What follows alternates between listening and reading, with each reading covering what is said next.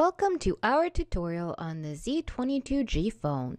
This is an easy-to-use, cost-effective business IP phone with a color display, dedicated line keys, and dual Gigabit Ethernet port with power over Ethernet. If your company has our UC client ZAC, all our phones are completely compatible with it, so you can control your phone calls from your desktop application or by pressing buttons on this phone. For this video, we will be using phone buttons only. Check out our videos on ZAC to find out how to control your phone calls from your desktop application. First, let's get familiar with the phone's layout. At the top is a 320 pixel by 240 pixel color display. Next, in the phone's top right corner is a message waiting indicator. It will flash when you get an incoming call or when you have a voice message that you haven't checked yet. To clear this light, you'll need to mark any new message as read. You can do it by listening through the entire message and marking it as complete. You can do that through ZAC or Zultys mobile app, or if your system administrator configured your Zultys system to send you emails with new voice messages attached. Depending on this setting, you may need to mark the email message as read or delete it to clear the blinking light on your phone. Please note this light blinks for both calls to your extension and any groups you're logged into. Below the screen are 4 context-sensitive buttons. They correspond to the keys currently displayed on the screen, and what they do varies based on the situation. For example, while phone is in idle with no active call, the options are menu, do not disturb, pick up from park, and contacts. Moving down on the phone are the directional keys button. You can use these to navigate the menus. Right directional key doubles as the end call button. Over here are the line keys. You can have up to 2 simultaneous calls, one call active and the other one on hold. When you are talking on a call on line 1, the key will light up solid red. If you place the call on hold, the light will start flashing yellow. And to the left of the directional pad are keys for the contact directory and the key you can press to check your messages. Next is the dial pad. It's pretty self-explanatory. When you finish dialing a number, you can press send key on the hash button to initiate a call. It works like a cell phone send button. To the side of the dial pad are a few more functional buttons. This button lets you adjust the volume. To mute your audio, use the mute key, then tap it again to unmute.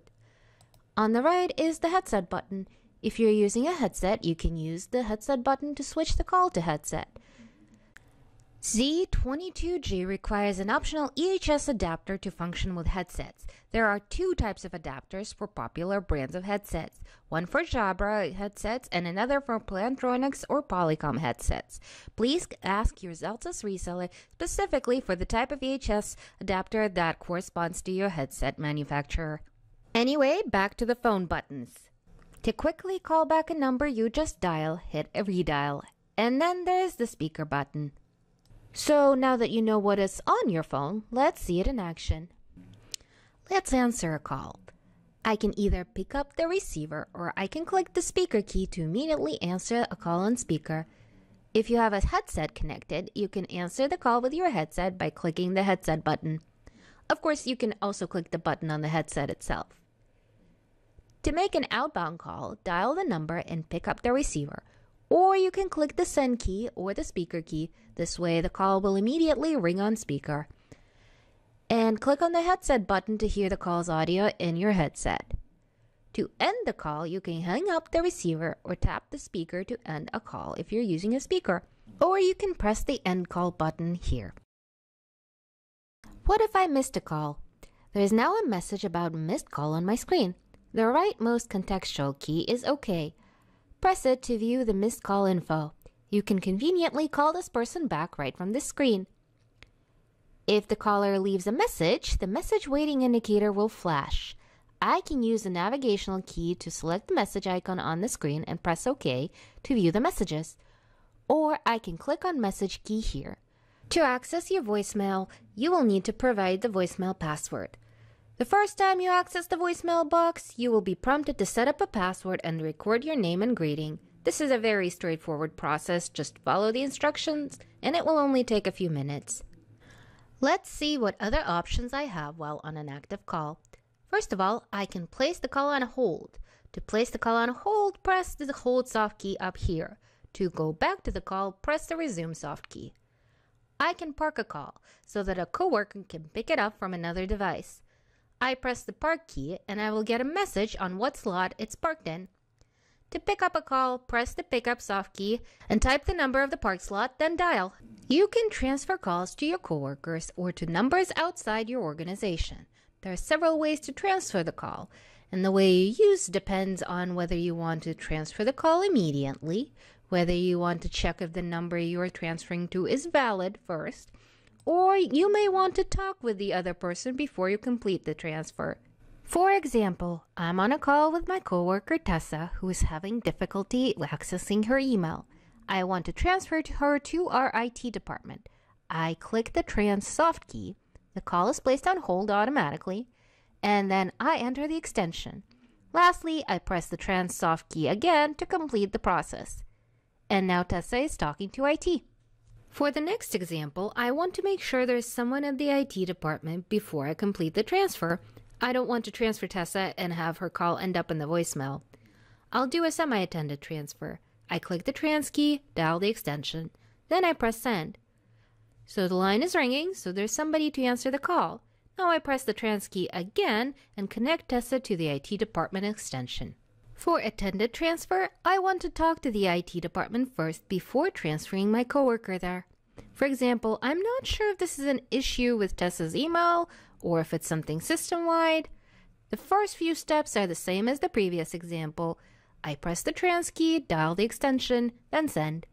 But this time, I stay on the line until the call is answered. Hey John, I'm talking to Tessa on the other line and she can't access her email. You want me to transfer her to you? No problem. I press the trans key again and this completes the process. Or wait, I don't need to transfer the call? Looks like IT is rebooting the email server and Tessa just needs to wait a few minutes for her connection to be restored. In that case, I press the key here to end my call to IT. I can resume my call with Tessa. Another thing I can do while on a call is create a three-way conference. I'm on a call with Tessa and this time we're both having issues with our email. I'd like to conference in our IT and get this issue resolved. I press the conf key. This places the call with Tessa on hold. I enter the extension, then send. By the way, this can be a number outside of your organization too. Hey John, Tessa and I are both having issues with email. I can't send new emails, but she can't log in at all. Can I conference you in so we can troubleshoot this together? Great. Let me just press the conf key again, and now all three of us are talking together. You can access the directory of your contacts by pressing the contact soft key when the phone is in idle state. From here, you can initiate a call directly to the contact. And lastly, I'm going to talk about call forwarding. For example, I'm going on vacation next week and Tessa will be covering my calls while I'm out. Start with the menu button, select Features, then Call Forwarding.